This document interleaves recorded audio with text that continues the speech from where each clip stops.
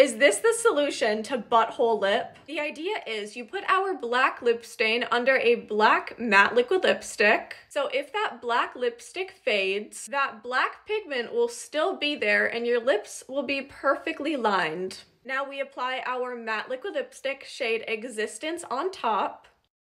If you close your lips too early before a matte liquid lipstick has dried down, an indent will form in the inside of the lip, removing pigment, but because we have that lip stain on underneath, no indent has formed. This is the lollipop test to see if the saliva building in my mouth will break away that inside black pigment, and no, it did not. The bottom lip is generally my biggest problem area, but even if you try to rub away that inner pigment, it still looks so good. 10 out of 10 hack. I've also seen people do this with our red and brown lip stains.